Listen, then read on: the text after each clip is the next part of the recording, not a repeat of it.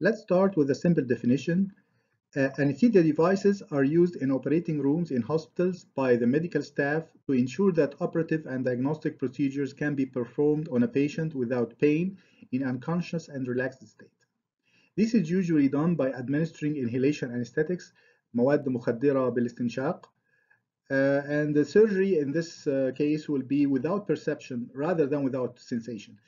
People realize that the sensation is still there, but actually we don't really perceive it. And basically we come out of anesthesia with amnesia, so we don't really even remember that we had that much pain during the surgery. So basically the surgery is performed without perception of the patient to the pain that occurs during the procedure. Before general surgery, of course, it was a very difficult matter to perform a procedure on a person because it was very painful. And basically several people had to constrain that person so that the procedure is done. And this is really was very difficult both for the patient and for the surgeon. Right now we use the inhalation anesthetic that are basically administered to the patient through a device, a simple breathing device. And basically the patient goes to sleep and basically wakes up when the surgery is over. So this makes the surgery much simpler for the surgeon because the patient is not moving and basically the patient does not feel the pain during the surgery. Inhalation anesthetics work by producing loss of awareness and neuromuscular blockade. Basically, this is done while the vital physiological functions such as breathing and heart beating, the maintaining of blood pressure, things of that sort, continue to function without any interruption. The inhalation anesthetics cause reduction in nerve transmission at synapses, and basically this causes the sensations to be blocked and basically do not such signals do not reach the brain to cause perception of pain. Exactly how inhalation anesthetics inhibit synaptic neurotransmission is not really fully understood until now, but basically we have enough experiments and enough evidence that they work. There are several types of inhalation anesthetics, and basically they started from the 1840s. And the first inhalation anesthetic that was used was nitrous oxide, N2O, and this was called the laughing gas. And this has been used since then until now to induce sedation or loss of pain or reduction of pain in surgeries and in dental offices and things of that sort. And basically, it's a very harmful gas, and basically can be used without any major side effects.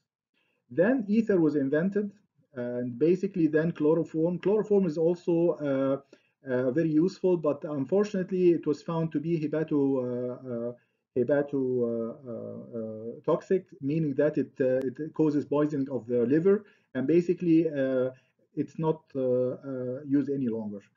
Several generations of inhalation anesthetics have been developed over the years, and basically for ether, for example, the problem with ether is that it was flammable, and several of these actually were flammable, and such flammability can cause problems during the operations.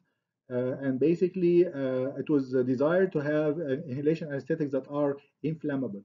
So basically, if we look at all these types of inhalation anesthetics, we can differentiate between them on the basis of the onset and duration of action, meaning that when they will start to basically induce the loss of awareness and things of that sort, and for how long. And also it's very important to understand the mechanism of clearance, meaning that how these anesthetics will be cleared out of the human body after the operation, because we don't want to have an inhalation anesthetics that will remain in the human body. The safety, meaning that it's not toxic like chloroform, for example, we said that it's hepatotoxic. So basically we want to make sure that the safety is there. So basically these different types are compared in terms of the safety of their operation. And also, as we said, the flammability is a very important matter, especially when we use electrosurgical units right now, where electrical arcs are utilized to cause coagulation of these things of that sort. And if you have a flammable anesthetics in the operating room, this can cause an explosion or something of that sort. So basically, flammability is a very important criteria to be taken into account when choosing inhalation anesthetics. The function diagram of the anesthesia machine starts with the input gas supplies, which can come from cylinders or from the central gas supply from the hospital. These go through gas inlets, and basically they have to contain both oxygen and nitrous oxide. They have to go through a pressure reduction stage to make sure that the very high pressures coming from the cylinder or from the central gas supply is reduced to a safe level for the machine and for the patient. Later on, it goes through a flow meter and vaporizer. Basically, flow meter looks like this and controls the mixing of oxygen and nitrous oxide.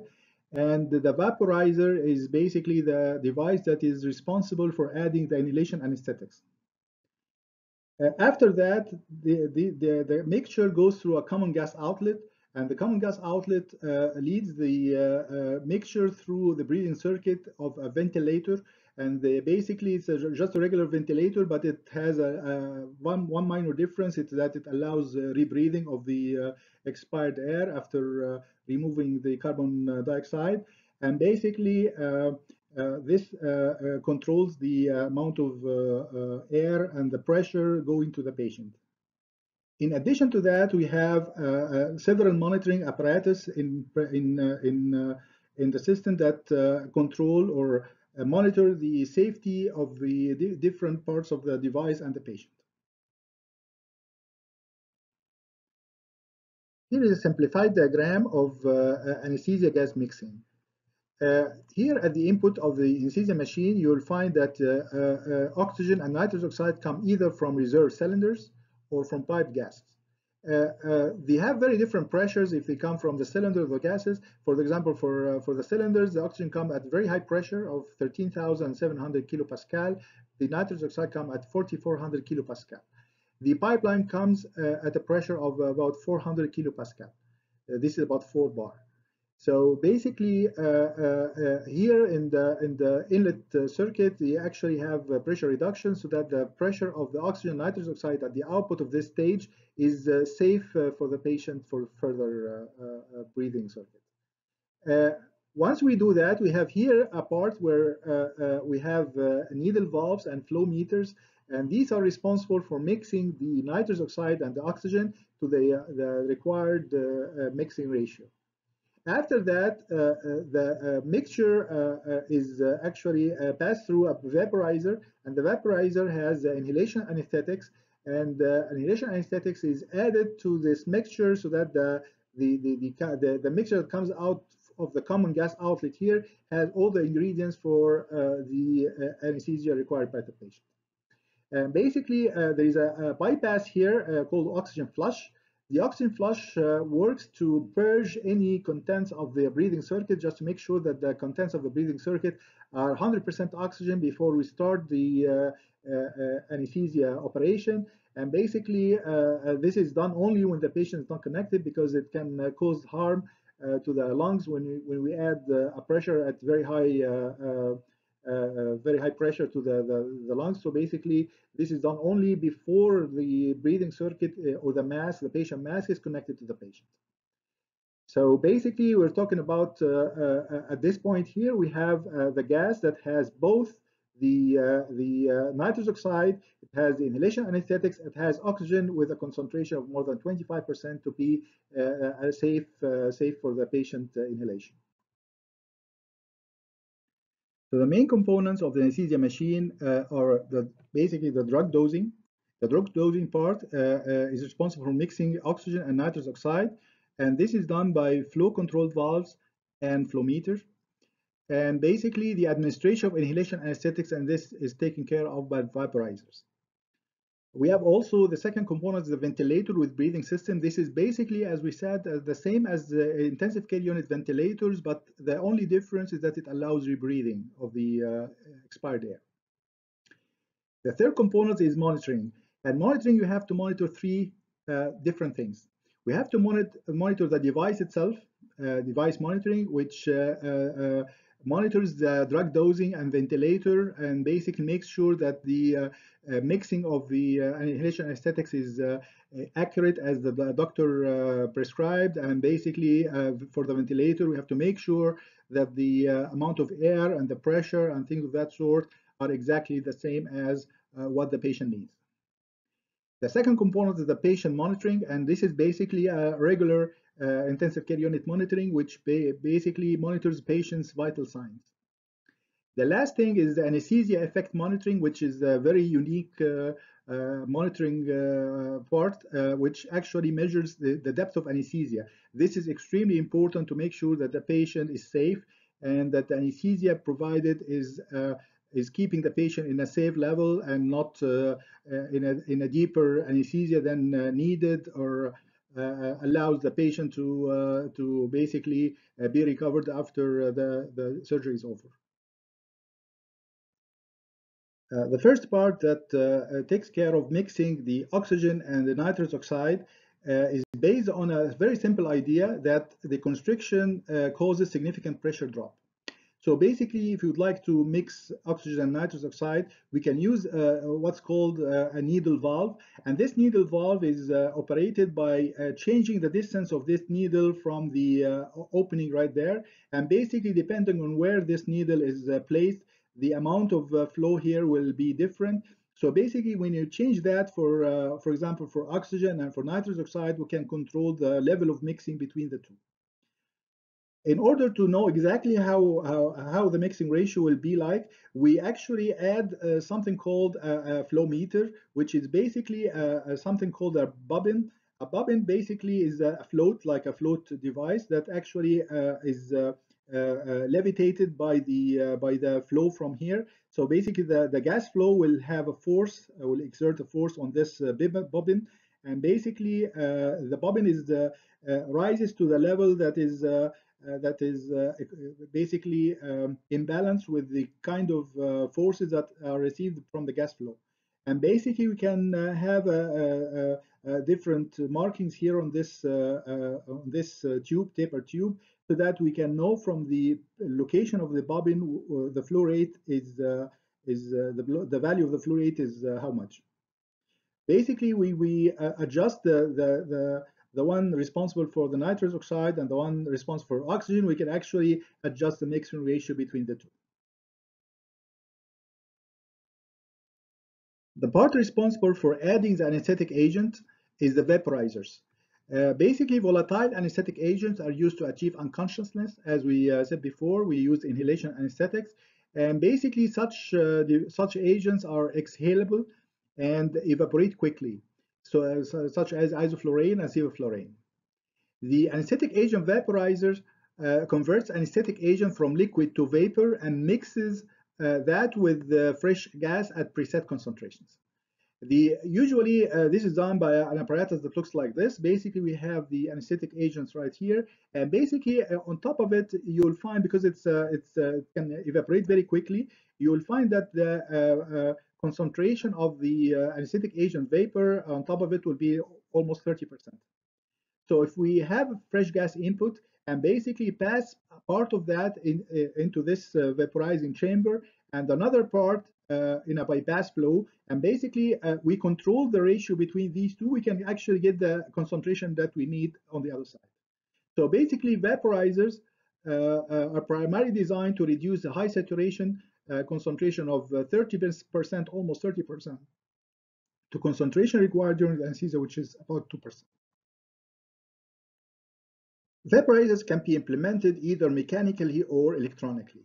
The first one, which is the mechanical vaporizer, relies on a mechanical device that does not require any power, and basically takes the input fresh gas and divides it between a bypass path and a path that goes over the inhalation anesthetic, as we said before. So basically the part that goes right here basically gets a high concentration of inhalation anesthetic vapor, and basically goes back and gets mixed with the part that goes through the bypass path. Okay, and the summation of the two will give us the concentration that we need. we can control through a very simple valve here. It looks like another needle valve where we can control from a dial over there. And basically this controls the mixture between the bypass and the one that goes through the inhalation anesthetics. Moreover, we have here a flap, bimetallic strip, and this bimetallic strip actually changes shape based on the temperature. So basically takes care of compensation of the temperature, because as we know, if this is placed in a high temperature, the concentration of the paper here will be higher. And if it's in a cooler temperature, the concentration here will be lower. So basically here in cooler temperatures, it allows the flow to be a little bit more. And basically in warmer temperature, it allows the flow to be a little bit less. So whatever the temperature will be, the flow that is going through the part where the inhalation anesthetics are placed will have exactly the same concentration when it goes and mixes with the bypass part. Alternatively, electronic vaporizers do everything that the mechanical vaporizer does in electronic form. So basically, we have also here the bypass direction, and basically here, this is the part that goes through the inhalation anesthetic. But here, we control the flow of the part that goes through the inhalation anesthetics by a valve, through a valve right here. And basically, we measure the temperature, we measure the pressure, we measure everything so that we can accurately make the mixing so that the concentration output will be exactly as we desire. So this is basically an electronic form that allows exactly the same function that mechanical vaporizers does. But this one actually has to consume some power, so basically has to have an electrical power. And also it has compensation, much more accurate compensation of temperature and pressure variations inside the vaporizer. So these are a little bit more accurate than the mechanical vaporizers. One of the important functions of anesthesia machine is the emergency oxygen flush. This allows a flow of about 35 to 75 liters per minute of oxygen at a pressure of about 400 kilopascal to purge the contents of any other gases that are present in the breathing circuit. So this ensures that the mask that is put on the patient will actually be safe, rather than allowing the patient to breathe something that wasn't really intended for him to breathe. And this is activated by a non-locking button like this. This basically looks like this, and the actual diagram of it looks like this. So basically, this is a self-closing valve. So basically, when we are not pressing this button, this self-closing valve actually will close this opening, and basically will allow no oxygen to flow. And basically, whenever we push this button, the oxygen will have a path to flow from outside here to the breathing circuit. It is very important to note that the emergency oxygen flush should never be used when the patient is on the system, as patient has the breathing circuit connected to him, because it can actually cause barometric harm, barometric damage to the lungs, because the pressure is much higher than whatever we can tolerate in the human lungs. A very important part of the anesthesia machine, which is unique to anesthesia machines only, is the scavenging system. The main motivation for having a scavenging system is that the chronic exposure to low concentrations of inhaled anesthetics may pose a health hazard to operating room personnel. So we cannot really let the mixture of gases delivered to the patient be present in the operating room. So scavenging is the collection and subsequent removal of vented gases from the operating room, and it can be actually implemented using two different systems. One of them is the active system, which involves connecting the scavenger of the anesthesia machine to a vacuum, to the hospital vacuum system, and basically the gases are sucked in by the vacuum to the outside of the operating room. The passive system, on the other hand, is connected to the ventilation duct, and basically wet gases flow out of the machine on their own and basically get dissipated through the ventilation duct. It's very important to mention that the adequate operating room ventilation is very important and is still necessary, even though the scavenging system may be there. And basically, air should be exchanged at least 15 times per hour by the operating room ventilation system in order for the operating room to remain safe for the operating personnel. A critical part of the design of the anesthesia machine is the anti-hypoxic safety features. These are designed to prevent the delivery of gas mixtures with oxygen less than 25%. This involves either oxygen analyzers, which allow for continuous measurement of oxygen concentration, and basically whenever the oxygen concentration in the gas mixture goes below 25%, the system is shut off. Basically, the patient is ventilated using regular air.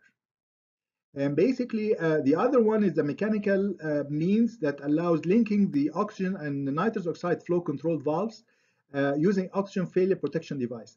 The oxygen failure protection device looks like this. It has a valve that is operated using the pressure from the oxygen itself. So basically, the oxygen coming in from the cylinders or from the central gas supply is actually connected to this part here. So if the pressure is high enough, this will compress this lever right there and basically allows room for the nitrous oxide to flow through here. Whenever the oxygen concentration goes below 200 kilopascal or 250 kilopascal, which is very critical, this spring here will actually force this piston here to go down, and basically this closes the path for nitrous oxide. So basically, if the oxygen is not enough, if the oxygen pressure is low, the nitrous oxide is basically stopped. So basically, in this case, we will never have a case where the nitrous oxide pressure is higher than the oxygen pressure. And basically, whenever this happens, the patient is ventilated using regular air, and basically this is safer than having a hypoxic mixture going through the breathing circuit. In order to ensure that the patient is safe during anesthesia, we have to have monitoring in anesthesia, and basically we have to monitor 9 variables continuously. These 9 variables consist of 5 for device monitoring and 4 for patient monitoring. If you look at the device monitoring, we have to monitor all the parameters that can cause any harm to the patient, like oxygen concentration, carbon dioxide concentration, anesthetic agent concentration, pressure, and flow rate. And basically from the flow rate, we can integrate to get the volume of the breathing air. Okay. And basically, for the patient monitoring, we have to monitor mainly for signals, electrocardiogram, a non-invasive blood pressure, oxygen saturation, and the body temperature. And basically, for regular or for advanced modern anesthesia machines like this, usually you will have a screen that has the patient monitoring and another for the device monitoring. Sometimes you can get both on the same screen like this. But it's very important for the anesthesiologist to monitor all these parameters so that he can notice any changes that happen during the surgery and basically make sure that the patient is safe. The way we measure all gases involved with anesthesia machine, including carbon dioxide, nitrous oxide, and anesthetic agents, we use something called infrared absorption spectroscopy. Basically, infrared absorption spectroscopy relies on the fact that polyatomic gases absorb infrared radiation at characteristic frequencies. For example, if you look at CO2 or carbon dioxide versus nitrous oxide, we find that each of them has a different bandwidth or a different wavelength where their absorption is present. So basically, if we use a filter, basically we can extract this part here to know or to measure the nitrous oxide, and basically use another filter to measure this part here to measure the carbon dioxide in the breathing gas. Also for the anesthetic agents, we have each of them having a different shape and a different bandwidth with respect to one another. So basically here, because they have overlap, we measure in 5 different locations. And basically based on these 5 different locations, we can actually solve a few equations and get the concentrations of each one of these. If we have a mixture, if we have only one of them, then we don't have any problem. We just measure that particular measurement that corresponds to the gas in question. The infrared absorption spectroscopy consists of an infrared light lamp And basically, we enter the gas sample through a transparent quartz cuvette. And basically, we have a scanning filter that chooses which one of the bandwidth that we are going to use in measurement. And basically, we have focusing lenses and a detector. And basically, we can actually sometimes use a multi-channel analyzer to compute all of them at the same time. And then once we get that, we can actually use Beer-Lambert law to compute the concentration of each one of them. So basically, this technique is used for all gases except for oxygen. Oxygen has a very different way of measurement. For oxygen measurement, we have three techniques that allow us to do that. The first one is the polarographic technique, which has a construction that looks like this, where we have a platinum electrode, and we have an electrolyte, and we have a silver electrode. And basically, we have a Teflon membrane right there, and this is a site where we sense the oxygen. Basically, the idea is that when the oxygen molecules come through this Teflon membrane through diffusion, by diffusion, they will react with this electrolyte and basically cause a current to flow between the silver and the platinum electrodes. And this current can be measured, and basically it can be used to get the concentration of the oxygen. Galvanic cell or fuel cell sensor has a very similar idea to the polarographic method, polarographic technique, where you have a sensing membrane as well, and you have an electrolyte, and you have an anode. And basically the same thing also happens here, where you have a current that flows between the cathode and the anode based on the concentration of oxygen flowing through this membrane. The problem of these two techniques is that both rely on diffusion of oxygen through the membrane and through the electrolytes. And basically, this causes both of them to have a very slow response time between 20 and 30 seconds. So in order to measure an oxygen reading, we have to wait for almost half a minute to get one. Okay, and this is not a very good response time for safe measurement of oxygen. The third technique is the paramagnetic technique, which relies on the fact that the oxygen has a paramagnetic characteristics. Paramagnetic characteristics means that it's affected by a magnetic field. So whenever we apply a magnetic field, the oxygen follows the magnetic field. Basically, in the regular without magnetic field, in the steady state, oxygen can be arranged in any random orientation. And basically, whenever we turn on the magnet, the oxygen will have to follow the magnet. We have to align with the magnet. So basically, it will cause motion in the inside of the part where the oxygen is present. And so we can actually use that because the motion of the oxygen with the magnetic field will cause a higher pressure in the side where the oxygen is present, and so we can actually measure that with respect to another reference. We measure the difference between the pressure in these two compartments with the use of switched magnetic field, and basically we can get a reading with a very fast response time for the oxygen concentration. So basically, it can measure inspired and expired oxygen concentration on a breath-by-breath basis. So basically, you can get an updated value for oxygen each breath, which is really very good. So basically, this is why this is the most widely used oxygen sensor in the market today. To measure the flow rate, we have a very popular flow rate sensor called the pneumotachograph. The principle is that sensing change in pressure across fixed resistance through which the gas flow is laminar can be used to calculate the flow rate.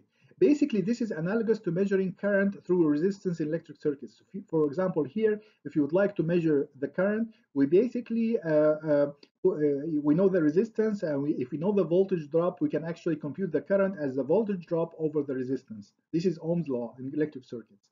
This is exactly equivalent to having a pipe like this, where with a pressure drop of P1 minus P2 and the known flow resistance of R. And basically, when we know R, when we construct a sensor with a known laminar resistance, we can actually compute the flow as the difference between the two pressures. We have two pressure sensors, right? One here and one there across the laminar resistor. And basically, the difference between these two pressures over the laminar resistor will give us the flow. So basically, the tidal volume then can be computed by the integration of the flow rate over time. So the flow rate is like the current, and basically the volume is equivalent to the charge. So whenever we would like to compute the charge, we just integrate the current. Here we do that the same thing for the flow. We integrate the flow to compute the tidal volume. Tidal volume is the volume inspired or expired each breath. One advantage of this particular sensor is that it has bidirectional operation. So basically, we can detect flow going this way or going that way. So basically, we can use it to measure both inspiration and expiration tidal volume, which is unique to this particular sensor. Another idea to compute the flow rate using something called spirometer. The spirometer is used to measure exhale tidal volume in breathing circuit, typically near the exhalation valve. Basically, a very specific type. There are several types of this particular sensor. One of them is the vein anemometer. It looks like this. It has a piece that connects to the expired gas direction that looks like this. It has veins like this. And basically, it resembles the device that is used to compute the air-wind speed. Okay, so whenever the breathing air goes through these veins, basically they cause this to rotate. And basically, whenever this rotates, this piece here rotates. We put a clip that looks like this outside of this device, outside of this piece, and basically we have optical path, optical directions that go through this piece right there. So whenever this is right there, we have the path between this LED and this light detector cut off, while this is on. Okay, this path here is on. So basically, we'll keep getting pulses on and off between these two sensors right there. And basically, based on them, we can actually compute the number of rotations per minute for this vein. And based on that, we can actually calibrate this device to compute the airflow based on the number of rotations per minute. A unique type of monitoring that is used in association with anesthesia machines is the depth of anesthesia monitoring. This assesses the depth of anesthesia of the patient and makes sure that the patient is in a state of general anesthesia and makes sure that the operation can proceed without having a problem with the patient still awake. So this can be assessed using a nerve stimulator at a very small device that assesses the neuromuscular blockade that makes sure that the link between the nerves and the muscles is blocked, as is in the function of the inhalation anesthetics. And to assess that, we use a supramaximal stimulus administered to a motor nerve. So basically, we attach electrodes like this, and basically put a very large stimulus to make sure that the motor nerve going through this part right there is all of these fibers are completely excited. And basically, we assess the motor response evoked by this particular excitation using either accelerometry or kinemyography. Basically, one of them actually assesses the motion of the muscles associated with this particular nerve, or it can actually use the volume change of the muscles using something like piezoelectric transducer or something like this. In both cases, whenever we get a response to a nerve stimulation, then we know that the patient is still not exactly under general anesthesia.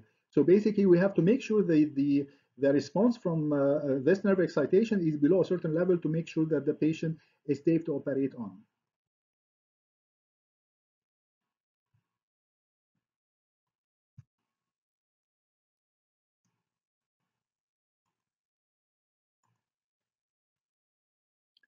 More advanced depths of anesthesia monitoring rely on EEG. So one of them actually, which is the burst suppression ratio, is computed from the EEG, which is a fraction of time in an epoch in which the EEG is suppressed and is usually averaged over 1 minute. So basically, if you look at these excitations right there, so basically we look at the parts where we have an EEG signal versus the areas that are basically without any EEG. Basically, these are suppressed and these are exactly the same as usual.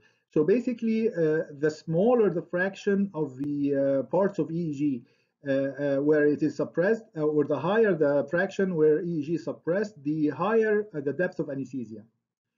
Another much more accurate measure is the bispectral index, which is currently probably the leading technique used for depth of anesthesia monitoring. And basically, it's an EEG-driven variable from both time and frequency features, including the burst suppression ratio, the BSR.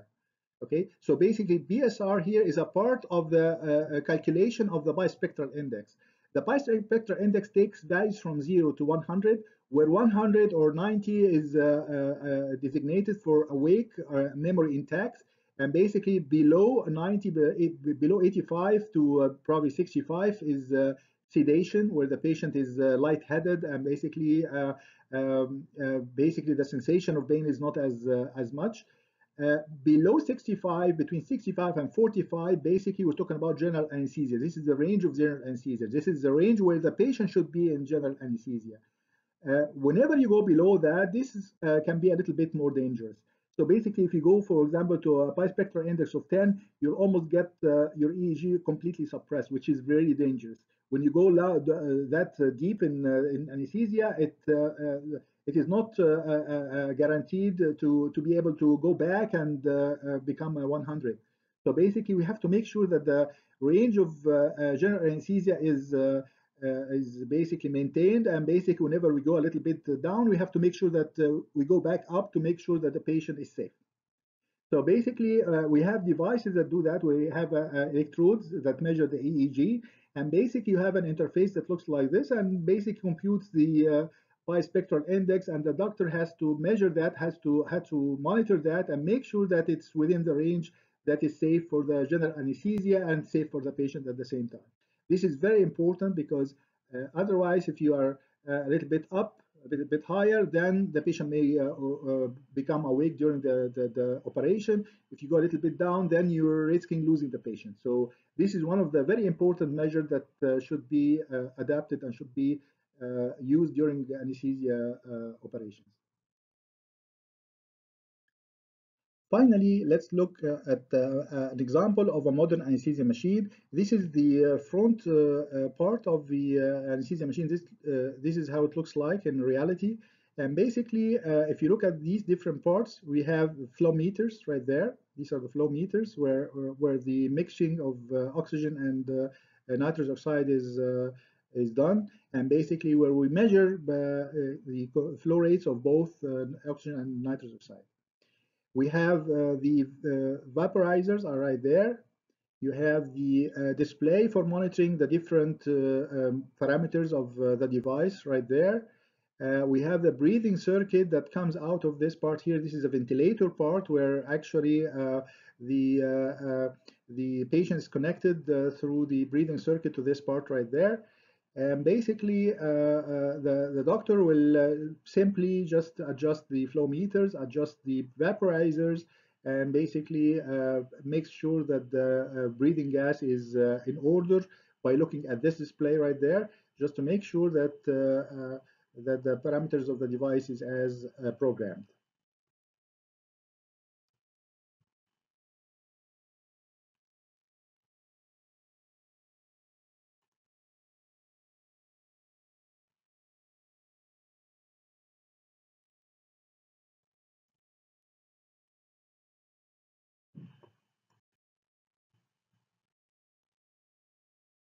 If you look at the backside of the same machine, you'll find that the connections of gas cylinders is there. So basically, you put the gas cylinders right there and connect them to the gas inlets. And basically, we have the electricity in and out, basically electricity coming in, and basically you have several outlets if you want to connect to other devices. And this is very much it.